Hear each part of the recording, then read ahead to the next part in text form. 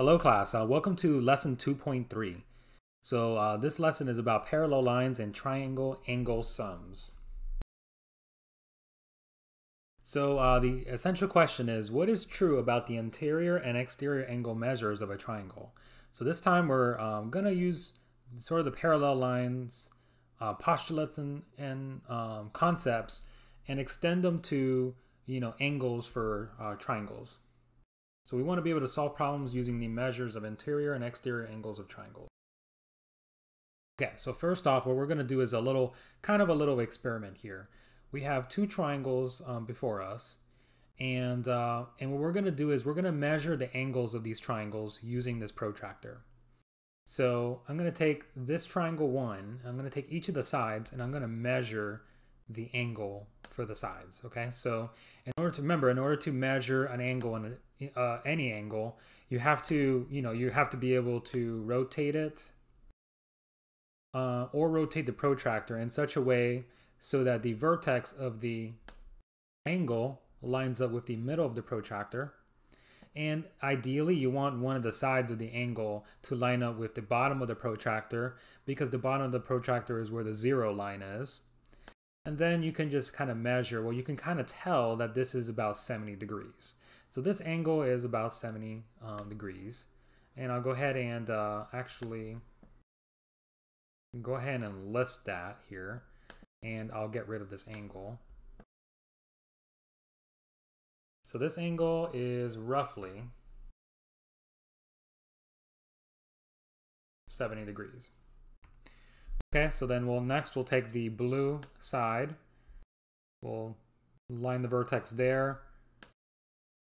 We'll try to rotate this the best we can. And then, so if you read that, it looks to be about, if you're looking at the bottom number, about 65 degrees. So we'll go ahead and say it's about 65 degrees or so. So this is 65. Now let's go ahead and look at the purple side here.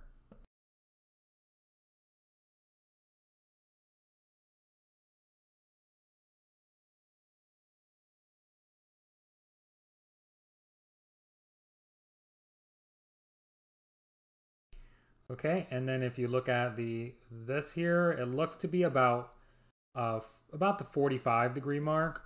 So we'll go ahead and say about 45 degrees. Again, this is just an estimation based off of what we see here. So we'll say it's about 45 degrees. Now notice that if you were to combine these angles together, right? Well, 65 and 45 is 110, and then 110 plus 70 is 180.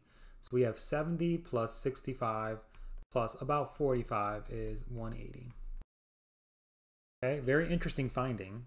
So now what we're going to do is we're going to do the same thing for another triangle. So this is triangle 2, and we're going to drag each of the sides for that as well, and see if we see any patterns here.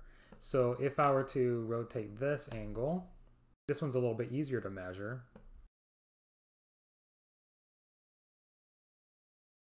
That looks to be about 30 degrees.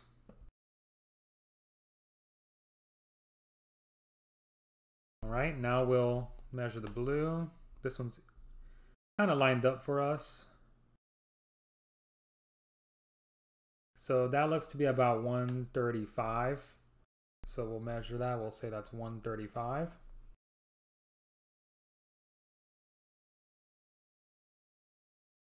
Finally, we're looking at this one. We'll rotate that.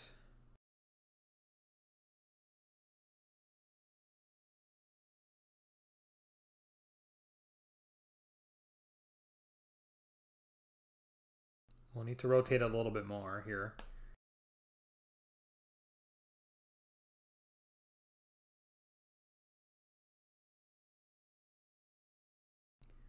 Almost there. And that looks to be about, again, it needs to be adjusted a little bit like this, but that looks to be about 25. This angle is about 25 degrees. So then again, if you add 30 plus 135 plus 25, well, you're going to get 180 degrees. So the pattern here is that if you were to take all the legs of each of the triangles, or all the angles, and measure them, add them together, you're always going to get a sum of 180 degrees. And this finding, which we found, experimentally, this is known as the triangle angle sum theorem. So the sum of the measures of all the angles of a triangle is 180 degrees. So if you're given a triangle, all the angles add up to 180. Very simple theorem, very powerful too in problems. So now we're looking at a parallel. So we're going to look at a postulate. This one we'll call this one the parallel postulate / theorem. And this is not an official name. This is just something that I call it. It's some kind of postulate that that doesn't really have a name in the book. But the postulate states that through a point not on the line, there is one and only one line parallel to the given line. So basically, you can always draw a parallel line to another line through one point that is not on the line. So basically, if you have a line B, then there is a line A, which is the only line that can be parallel to line B. Okay, so now let's look at an example with the triangle angle sum theorem. So we're given this triangle, a triangle ABC, and we want to prove that the angles add up to 180. And so what we're going to do, we're going to actually use a flow proof here. Remember, the flow proof is like a diagram format where you have inside the boxes, you have your actual statements, and underneath the boxes are the reasons. And between each box is an arrow that leads from one statement to the next. Okay, so for the flow proof, remember our first box is we're given that we have a triangle ABC, and the reason is that it's given. And what we're going to do to prove this is we're going to draw two lines, okay, two parallel lines. We'll call them M and AB. So we'll construct this line. And this is using the parallel postulate that I mentioned earlier, right? The parallel postulate, right, which states that if you have a line, then you can always draw a parallel line to it from a given point right here. So in this case, we're using this point and drawing our parallel line. So we're just randomly making these lines. The reason why we're making these lines is we're going to be using a theorem with them. We're going to be using the alternate interior angles theorem. So if you notice, since we have parallel lines here, well, we have a few angles that are made from this, right? So notice that 5 and 2 are alternate interior angles. 4 and 1 are also alternate interior angles. And so remember that by the theorem, they have to be congruent. And so they're congruent to each other. And so that's the reason for that statement. And then so now what we're going to do is we're going to also use the parallel line to show that, well, 4, 3, and 5 add up to 180 degrees because they add up to this straight angle, which is this entire line, okay? So they all add up to 180 degrees, and that's known as the angle addition postulate, or the definition of a straight angle. Okay, so the angle addition postulate states that you can add angles together to get a bigger angle.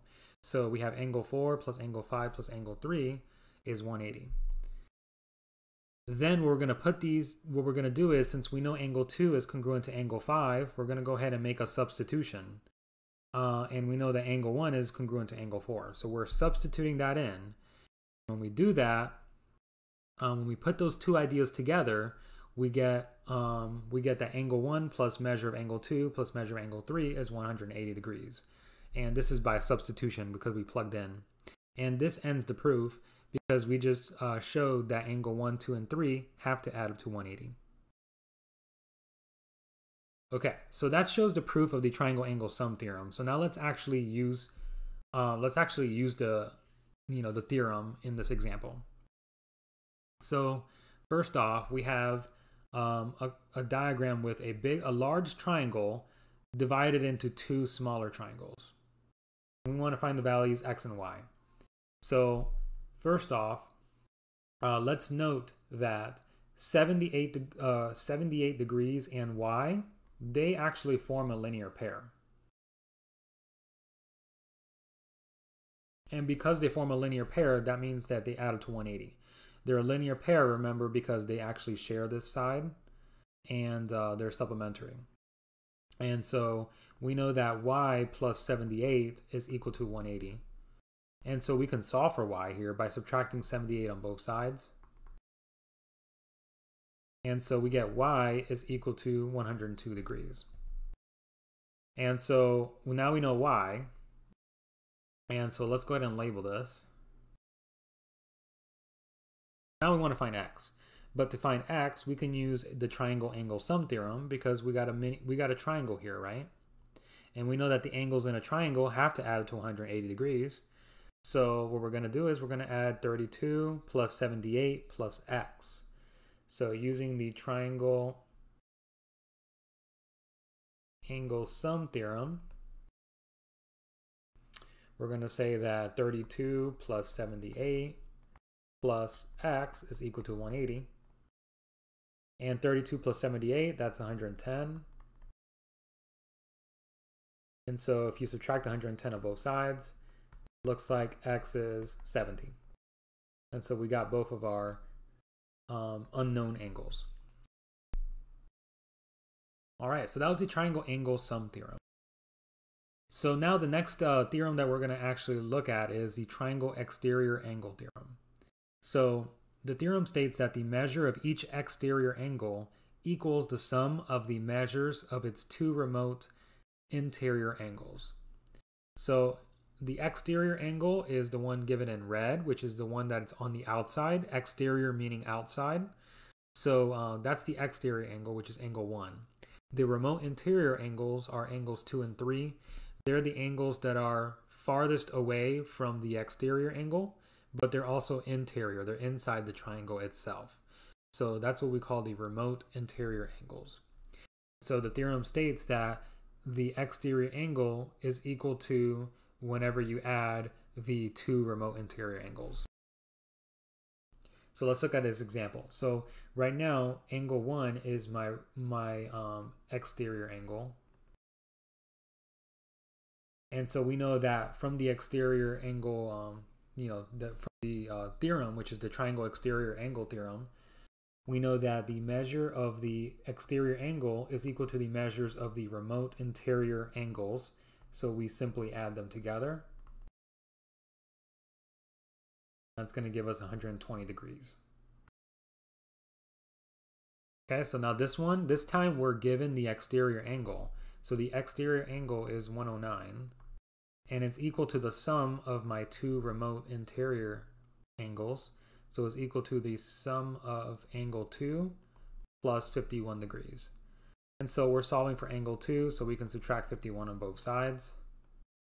And we get 58 is equal to the measure of angle 2.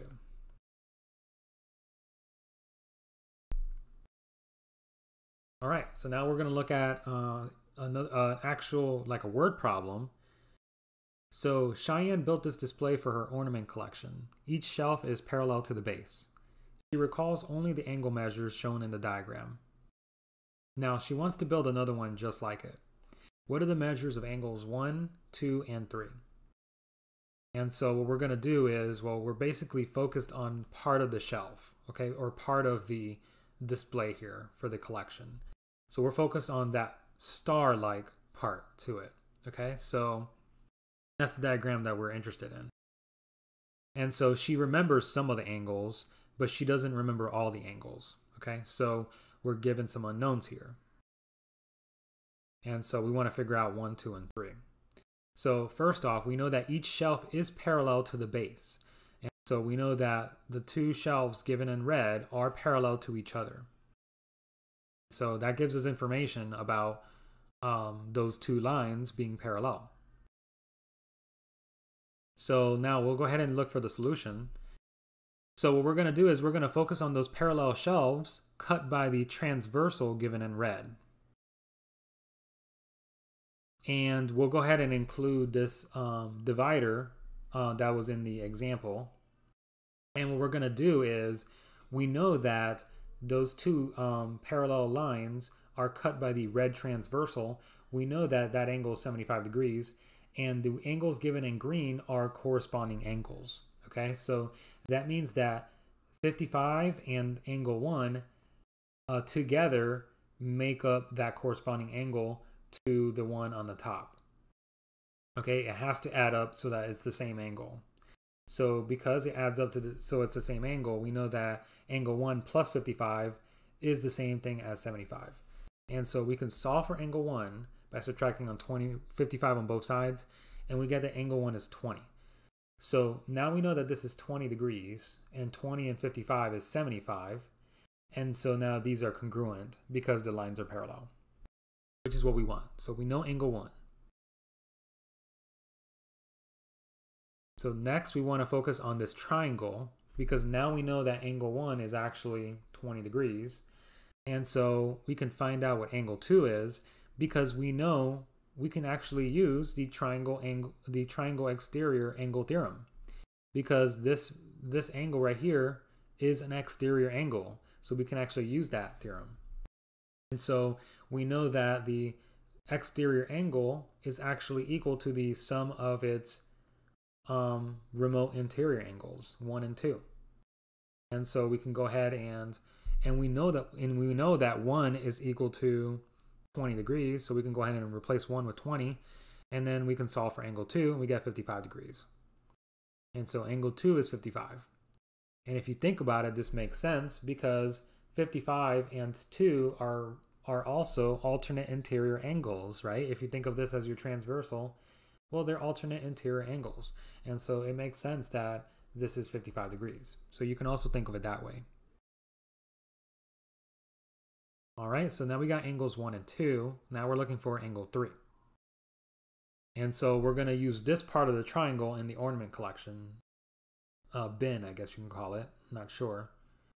And so we can use the triangle angle sum theorem. We know that this is 45, this is 45, and we have to figure out what this angle is. And when we add these three angles together, we get 180, right? And so 45 plus 45 plus all of this, angle 1, angle 3 plus angle 1 plus 55, that's all one angle, right? That adds together. And that's this angle right here. And if we add up all those angles, they have to add up to 180. But like we said, we know what angle 1 is. It's 20. So we can replace that. And we can combine our like terms. And then we can subtract 165 on both sides, and we get angle 3, 15 degrees. All right, guys, that's it for the lesson. I hope you learned a few things from this video. And as usual, I'll see you in the next one.